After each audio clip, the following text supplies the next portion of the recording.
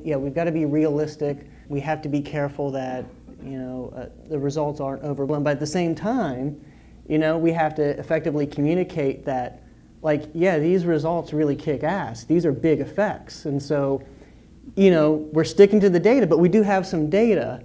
And so we need all of the other indications. I mean, it's very compelling, that you have these different addictive disorders and that, it really flies in the face of most addictions medication that, you're really treating this higher level psychological and biological process of addiction. You're not just quelling drug effects at one particular receptor like methadone or nicotine patch do. So, it's really exciting to think we have something that is really about, more of this. I think the science of addiction doesn't really fully appreciate now that addiction has more to do with some of these issues that come with these sessions, like who are you in life? What is life about? What is this world about? What about your relations to the people you love in life?